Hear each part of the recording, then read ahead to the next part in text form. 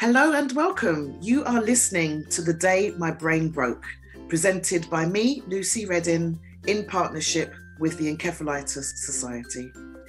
We shall be sharing with you the lives and experiences of those affected by encephalitis, a type of brain inflammation. Hello there and welcome to another podcast and YouTube video. Today we are speaking with the wonderful Tom Cox. His wife Toni will be joining us later, but I just wanted you to formally be introduced to Tom first. Tom and Toni are both hailed from Oxfordshire. So hey there, Tom, how are you today? Very well, thank you. Good. So lovely to see you and to speak with you today.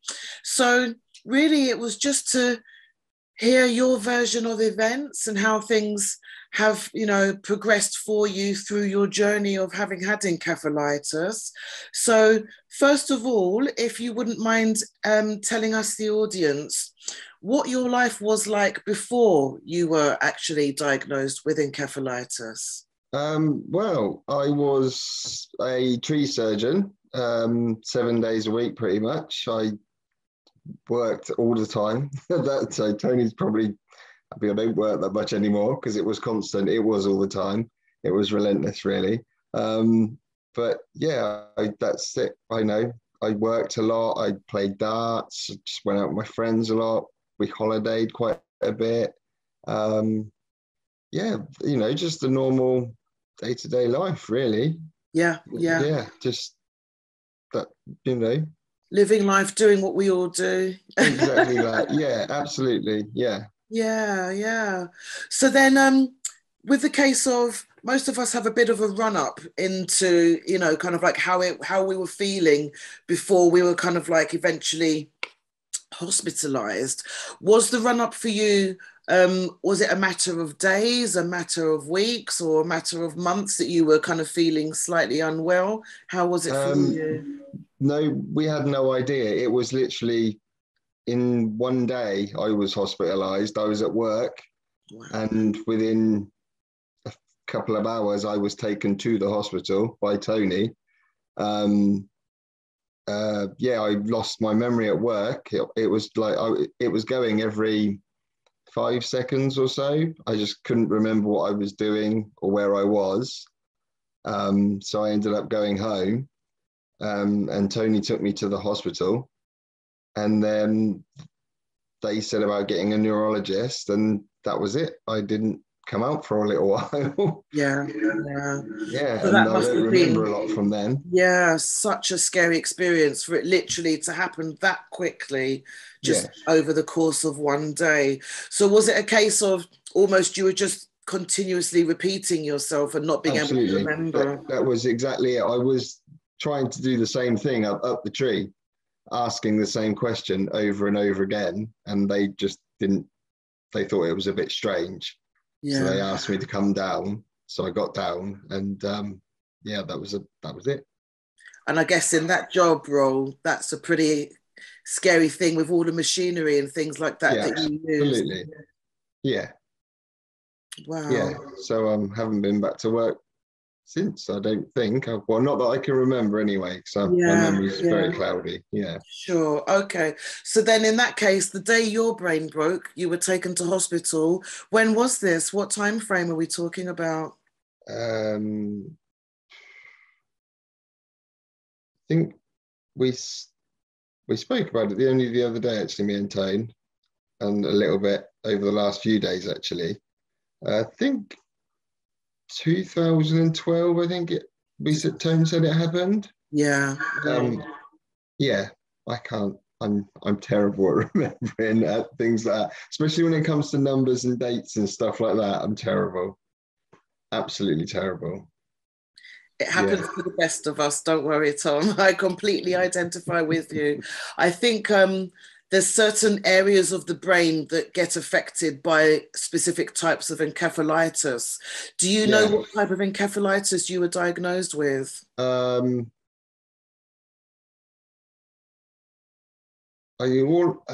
have temporal lobe seizures. That's all I know. So I can't actually remember what type it actually is. yeah. So that's all I can tell you. It's the type of seizures that I suffer with. That's about it, really. So the seizures you have, and then there's obviously the short-term memory that you were struggling with, the having to recall names and numbers. Yeah, I'm fine with who people are, faces and things like that. But anything short-term, that I'm no good with that at all. There's no short-term memory whatsoever. Yeah, it's shocking, really.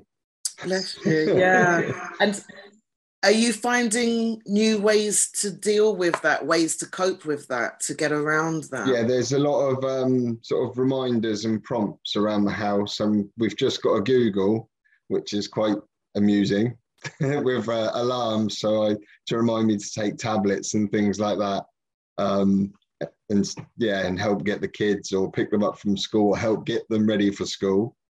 So that's quite amusing, but yeah, it's strange. It's hard as well.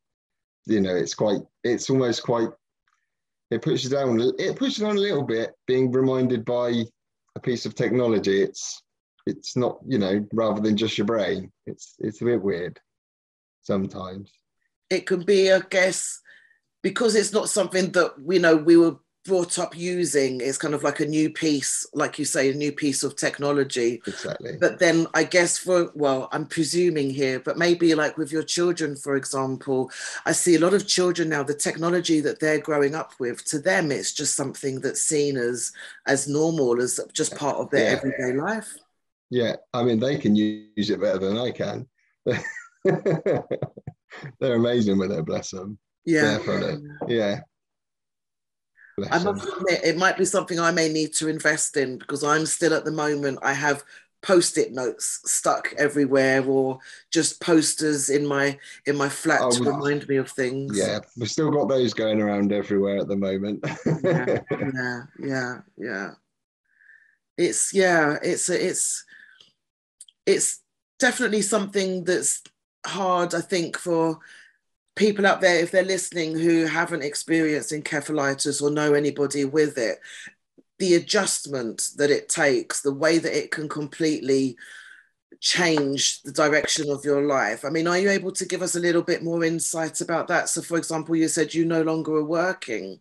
So how has that left you?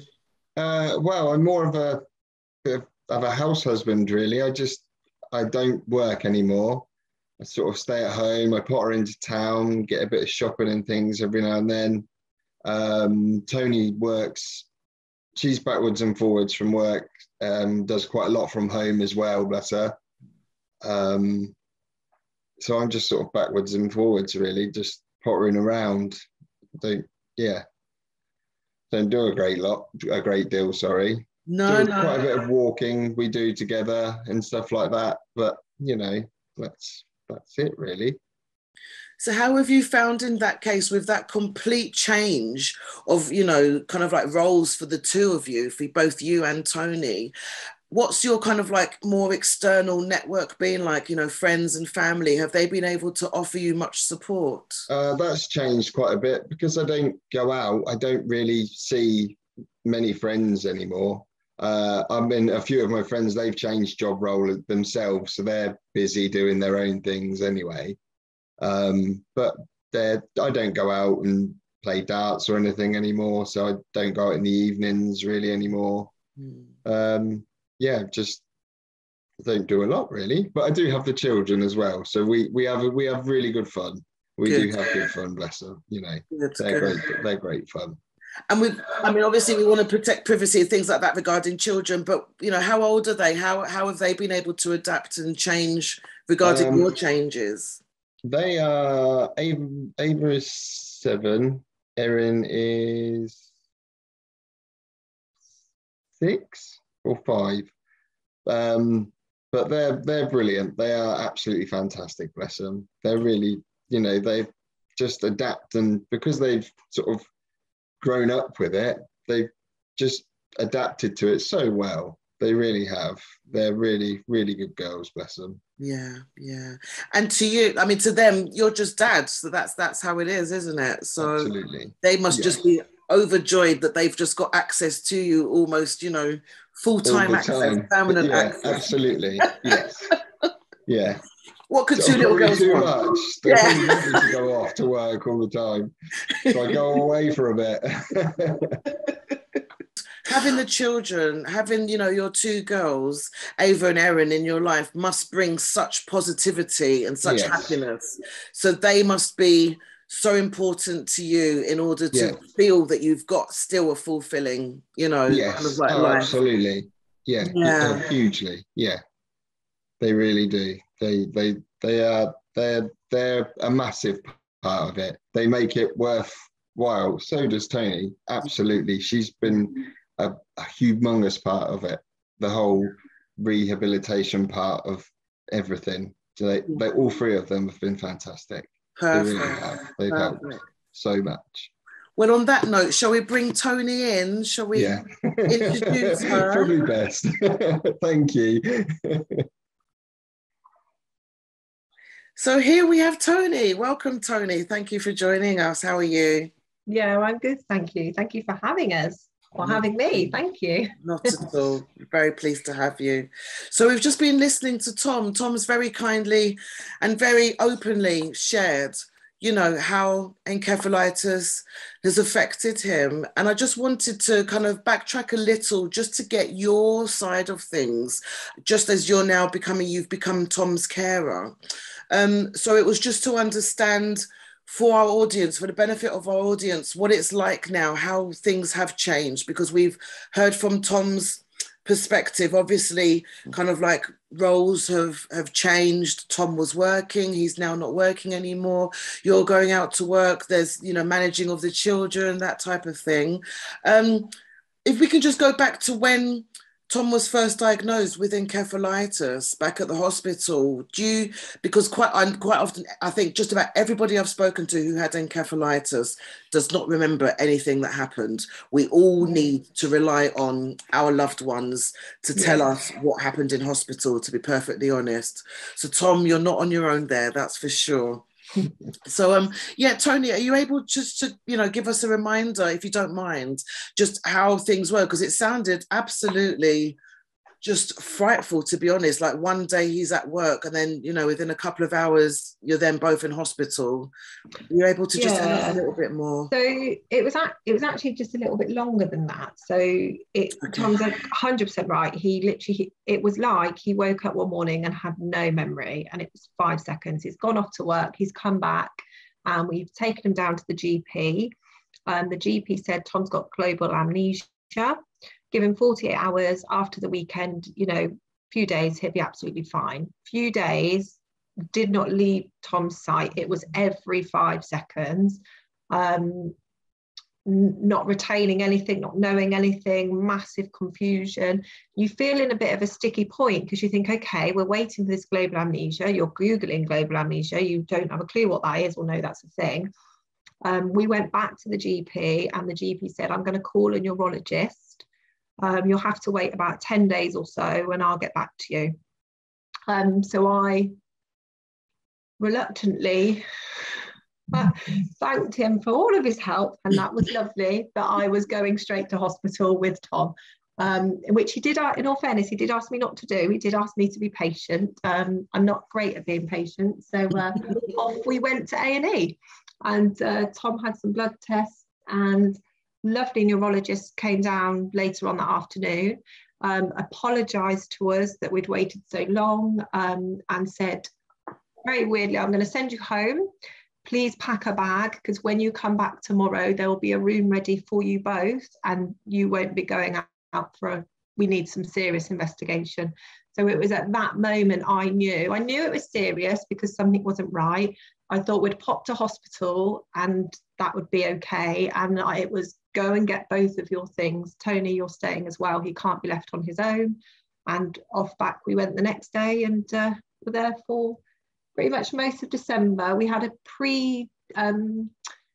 test session for a couple of hours to see if we could bring Tom home at Christmas. So we brought Tom home on Christmas Day, and I think we went back on the 27th, possibly. I think we fighted for a couple of days off and change of scenery. But yeah, that was the initial the initial part.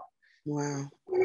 And what year did this take place, Toni? It was December 2012. It was 2012. Yeah, so we got married in the April. We'd been married for about 6 months, and then it happened. Yeah.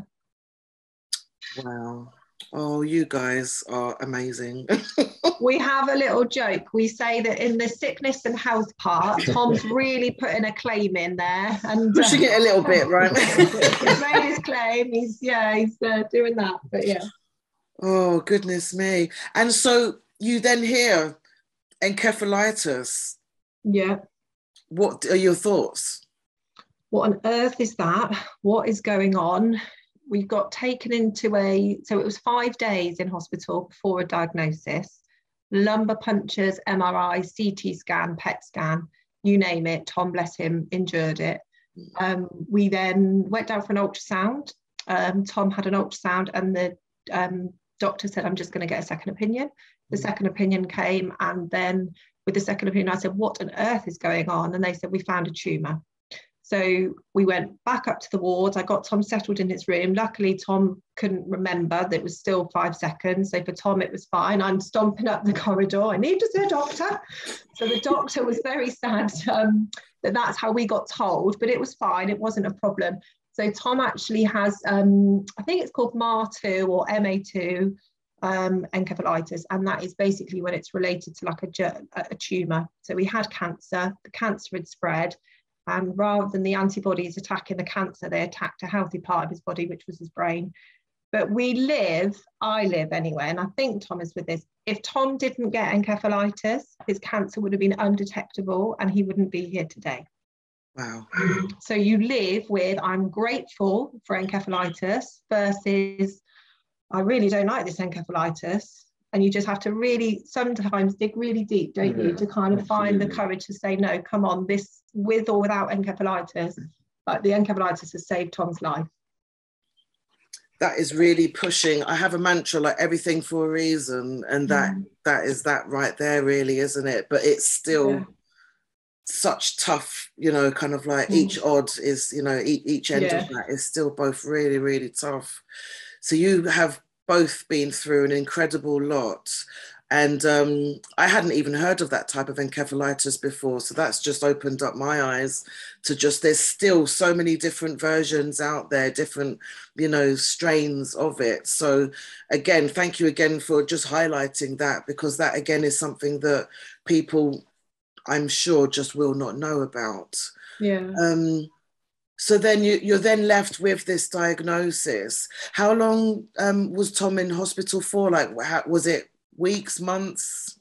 So he did, I would say really, he did a very good steady month. He then came home for a few days, and then they started his cancer treatment in the January. But because of the encephalitis, he wasn't allowed to do the beginning part of that as an outpatient. He had to do that as an inpatient. So and again, he couldn't be left on his own, so we rocked up and Hotel Churchill, as we call it. We've had a few hotels, no complaints, everything. Service has always been, we're 5-starring any hospital that Tom has been checked into, and kindly taken me along to Churchill.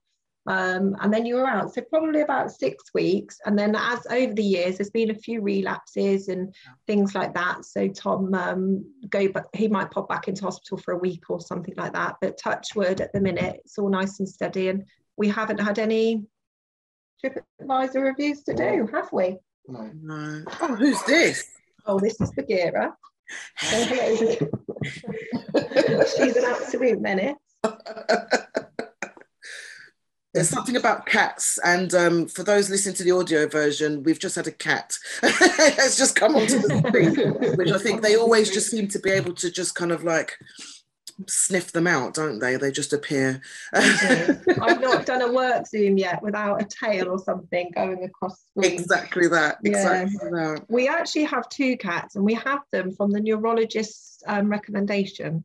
So when Tom first came out of hospital, he was asked to get an animal. Couldn't have a dog because he couldn't be left on his own, but a goldfish wasn't substantial enough apparently. So we went, they said, how about a cat? So it was to help Tom with training the brain and remembering. So that became solely his responsibility to feed the cats and look after the cats and do everything with the cats. And how have you found that, Tom? Yeah, well, they've been tricky, should I say.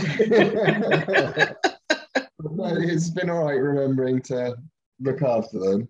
Yeah. They've just, been menaces. We lost the original cat. Yeah. That we had. She went for an operation at the vets and she was allergic to the anaesthetic. So because of that, she ended up with brain damage and epilepsy. So you can't write these stories. So yeah, she had some brain damage. So she had an acquired brain injury, shall we say, and she had epilepsy. But sadly, if that happens early on, when they get a bit older, it can cause problem with the heart. So sadly, we lost her. But the need for Tom's needs, like brain-wise, we thought we still need to carry on with that. So we got Tom 2 cats, double the trouble, and they're kittens. So they're keeping Tom on his toes. The other one hasn't come to visit the tree. Yeah. We will give it time, Tom. You never know. There's still time.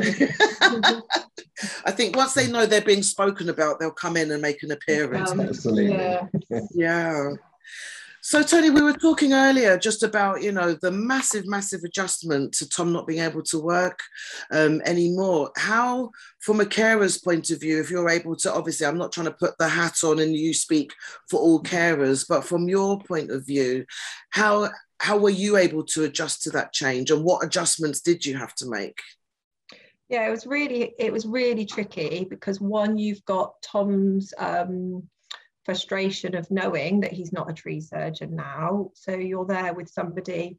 Tom got to the point where he didn't then need caring for all the time. So I could kind of leave Tom in and out. But as time's gone on and more seizures and different relapses, so we kind of built up to a really good point and then unfortunately kind of deteriorated again. So now I am Tom's carer. And it is a massive adjustment because you go from somebody who's so physically and mentally able to all of a sudden that's gone, and they've got their own, rightfully so, frustrations and worries, but then you have that too because you're used to seeing somebody do them, and all of a sudden they don't know who they are anymore. Your relationship changes, your marriage changes, so, and then you kind of become a bit more dependable. And I became very, to be honest, I probably still am. I'm going to say possessive, but that sounds very bad. It's not possessive, protective. Yeah. Because when you then support somebody so much, now I find myself very, not in a mothering role, it's completely different from the children, but I just find when you've gone through something like that so close together, and your role is to start, for such a long time, I was Tom's voice and I knew, and so now you kind of you've got to adapt that in your marriage as well. I was working full time, but again, I don't want full time anymore. So I've changed my kind of career. I now work 2 mornings a week, 3 hours, but then I can come home and I can work from home so I can be with Tom and be around if he's unwell. So yeah, there's a lot of adaptation and a lot of emotion that goes with that, positive and negative. Yeah, it's definitely it's a roller coaster for sure.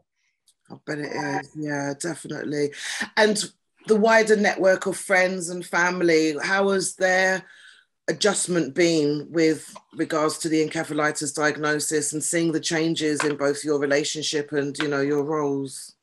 Yeah, they've been really supportive. Both families are really supportive. We're both very lucky for that. They're local, which is we're really blessed for that.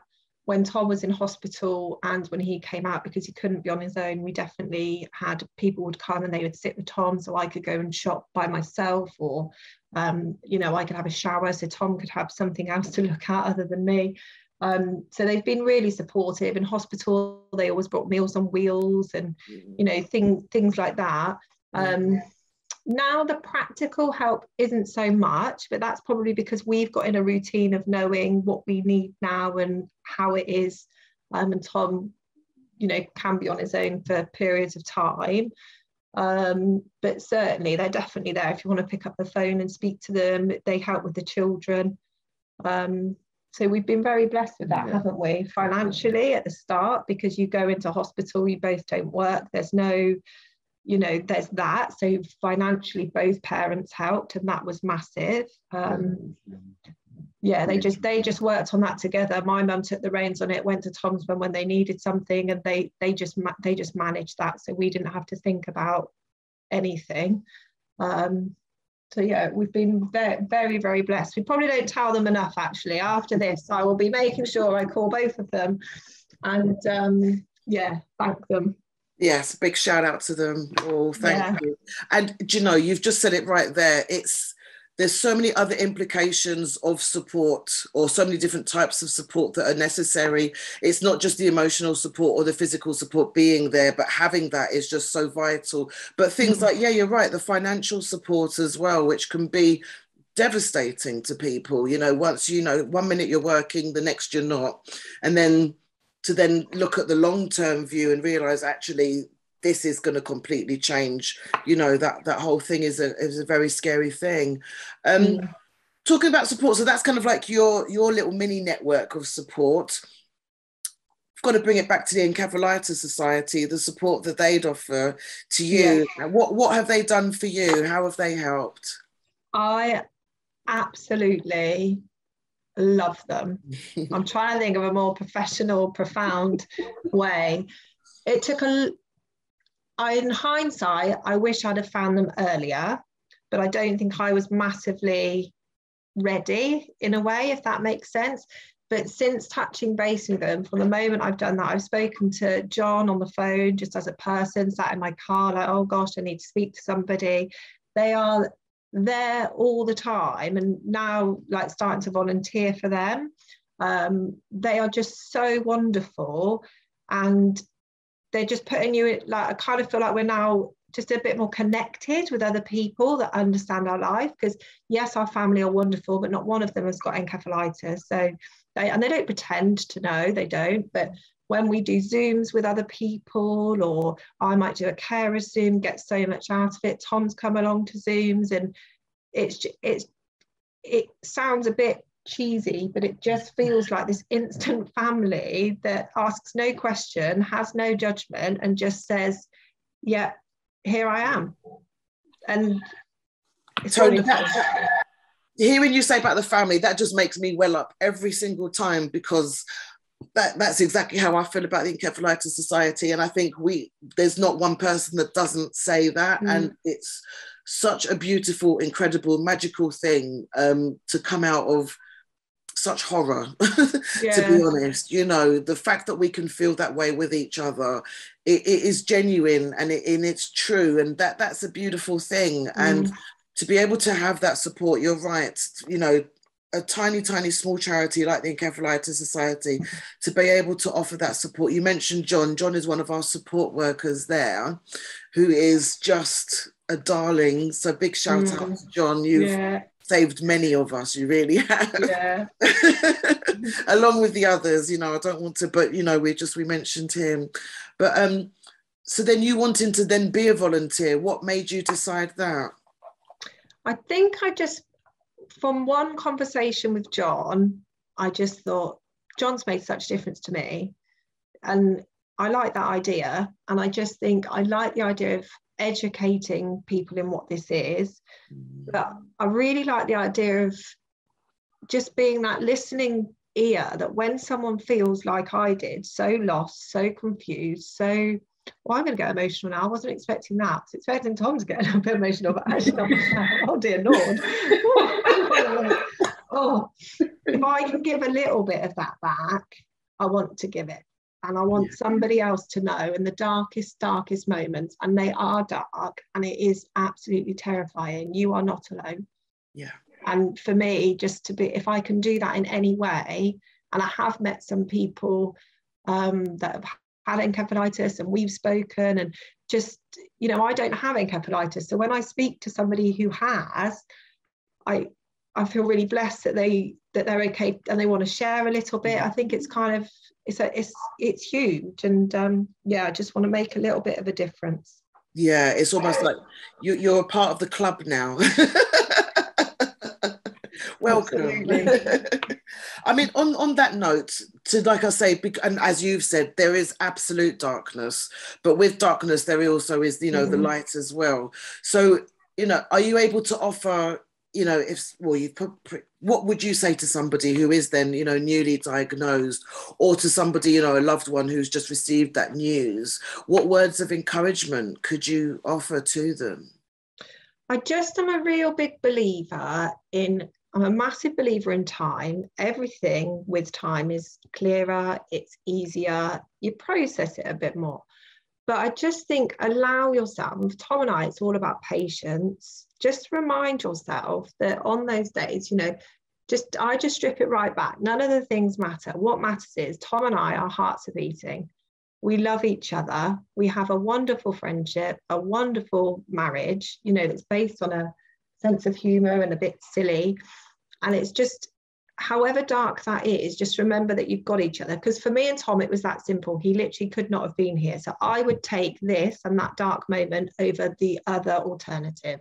So I am very much like, right, you can walk, you can do your breathing, just, you know, it is frightening and it is scary, but allow yourself the time, allow yourself the emotions, and really just try and connect and be together, because it's frightening for all people involved, a mum, a son, a sister, an auntie, an uncle. So just, you know, and tell each other. We don't tell each other enough. I love you, Tom, but tell each other how you feel, and, you know, be proud of one another, and just try and get through the journey as much as you can together, and hope at the end it's all right. I don't think that's good advice. I'm not quite sure. I got a bit blabbly then. Sorry. No, that brilliant advice. And I think that because time is something that I think we all forget that we need to be patient with. You know, you can't rush time. Time follows its own form, doesn't it? You know, absolutely. So and that's just such a brilliant reminder. And also just, you clearly have got such great open communication with each other. So I think I'd also like to add that as well, is to just keep on talking to each other and keep on talking to other people. Because even for if I can bring it to myself, sorry to make it sound so selfish, but just because I too have been there, but I was back in 2006. So even many years, you know, I mean, 2012 is still, what, 10 years? So it's still, you know, it's a significant amount of time. But even still, no matter what I'm trying to say, I'm also waffling, apologies. But I suppose what I'm trying to say is no matter how long it's been since the diagnosis, always check in, always give yourself time, and keep those lines of communication open, because to be honest, I'm even finding just doing these conversations is raising things within me that I hadn't even considered. So I've already, you know, got a few talks to be scheduled in with my loved ones that I just want to, you know, just to check in with them, and just, you know, just because there's things that, I mean, I don't know whether maybe Tom, you feel this way as well, but there's you can change your mind on how you feel about certain things. You know, certain days you could, well, it's probably the same for you as well, Toni. Certain days you can be absolutely frustrated with the entire world. It does not matter what is going on. You've just woken up that day and it's just one of those days. It's just how it's going to be. But then another day, you've got the same exact challenges facing you, but you can deal with them that day. And there is no rhyme or reason to it. And I think, again, it probably feeds back in nicely to what you were saying there about the time. If you just remind yourself about the time and just take time, then you can just accept, I think, you know, whatever it is that is being presented to you that day. And then, time, take things day by day, you know, don't push yourself too much, and don't be too hard on yourself. But thank you. I really appreciate you opening up with that. That's amazing. You also mentioned just about how you have silly little jokes and your humour with each other. Are you able to give us a little insight into that? So I like to play pranks on Tom because I have an evil sense of humour, and Tom reacts amazingly. If he didn't react, it would be so fine and I'd get bored. But he does make me laugh so much, and that's what we do. We laugh a lot. So in hospital, I painted his nails Christmas nails, so all the consultants thought it was amazing. He had a penguin, which you actually quite liked, we've got pictures of us when Tom is going through chemo treatment, and I've got like chocolate buttons as eyes, so I just like put them in and then do, you know, and Tom, oh god, here we go again. So we do things like that. Tom is also incredibly funny, so when he relaxes he just has me crying with like his little one-liners, and you know, we just kind of have a bit of banter, a bit of silliness. Yesterday in the supermarket I hid round an aisle and jumped out on him. That one didn't make him jump. He just laughed and then pretended that he didn't know me and carried on walking along. But yeah, we're just a bit silly. We just like to be a bit silly because life hasn't always been silly and it doesn't always allow you to be silly. So, you know, yesterday we had squirty cream and we had my niece and nephew round and we were squirting the cream in their mouth and they had to sing a song or do something ridiculous. And we just like to, you know, it's good for over and Erin because there's lots of rules and there's lots of organisation and things have to be a certain way, you know, to make life a little bit easier for Tom. So we just bring it with the silliness when we can. That's actually a really, really good point as well, because I think, because I guess there's so much structure and things have to be kind of like in a very set way. Yeah. So yeah, that element of fun for the kids must just be absolute pure joy. Although our youngest does it now to our eldest. So our youngest jumps the eldest. And again, the eldest responds like Tom and tells her off and gets very cross about it, isn't happy. And the youngest finds it so funny. She just keeps doing it. So now we're having to say, can you stop jumping your sister, please? So yeah, I think the youngest is definitely incredibly cheeky and silly. So she brings a lot of the jokes and pranks as well, doesn't she? So yeah. Absolutely. Brilliant. I love it. I think that's great. I think everyone should do more of that. Jumping out in each other at the aisles. Can you imagine? Yeah. You get a few funny looks when we're in the supermarket, that's for sure. Tom loves it if you're in the supermarket and he's ahead and you start shouting things at him. So they might just be like silly things. And then I suppose the question I've been asking everybody, just to kind of like wrap up as well, is I use music as a form of therapy and I find it it's just a part of my DNA. So there's certain songs that I will listen to if I need a certain kind of like pick me up, or even if I'm feeling a little bit down, you know, sometimes you need to wallow in that kind of misery without that sounding too depressing. But, you know, you have to acknowledge, like I said earlier, acknowledge those down days as well as the up days. Do either of you do something similar? Do you have certain songs or music, or is it art or painting? It's music all the time. So from the moment we wake up, and I've always said to them, the one thing I really want the children to remember is that round dinner times and happy home times, there's always the music's on. My parents were dancing in the kitchen. So we're always dancing in the kitchen.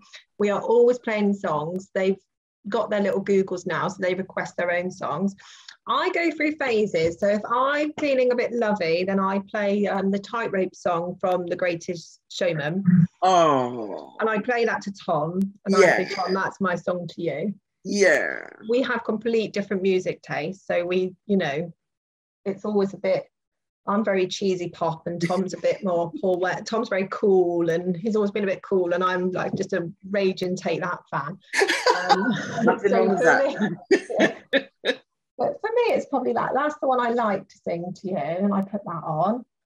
And then I just like anything upbeat, gets you a bit skippy and off you go. And again, anything you can be a bit sort of singing to. But Tom's got an amazing voice, so he sings all sorts of things, don't you? I'm not singing now. No, not going to put you on the spot. We'll save that for another time, Tom, another time. Oh dear. Who about you? You have like artists, really, don't you? I just like a bit of Paul Weller and things like that. All the bit older stuff. Modern rock. Yeah. Very cool. Rock. Yeah.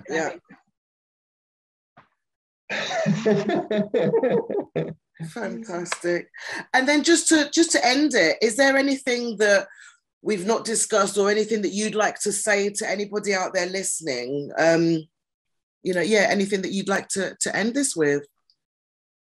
If I'm really honest, Lucy, we just want to thank you because we really appreciate you kind of getting like doing the podcast with us. We've never done anything like that before, and actually we've been talking about you all week. So you know, just how lovely you are. And you've just made the whole process, this is so new, especially for Tom.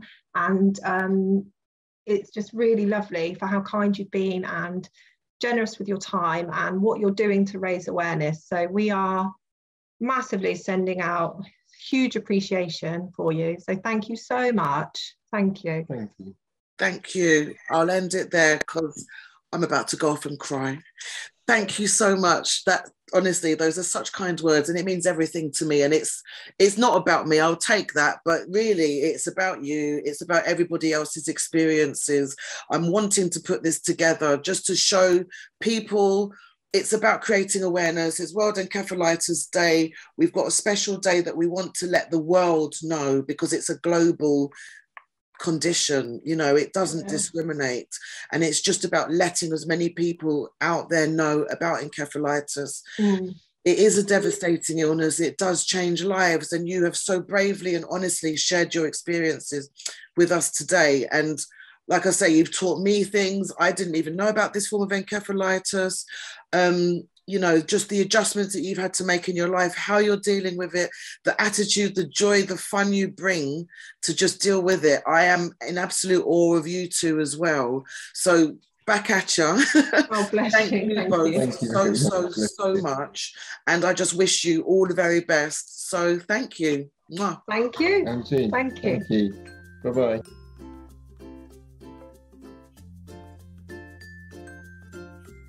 You have been listening to The Day My Brain Broke. If you would like further information about the Encephalitis Society, their website is encephalitis.info. That's ENCEPHALITIS.info. You can also find them on Facebook, Twitter, Instagram, YouTube, and LinkedIn. Also, if you have been or know of someone else who has been affected by encephalitis and you would like to share your story, please do get in contact with us, as we would love to hear from you. You can email me at lucy.teamencephalitis@gmail.com. And finally, if you're also inclined to see more of what I have to offer, then please do like and subscribe to my YouTube channel, Ladybird Wellness. You can also find Ladybird Wellness on Facebook and Instagram.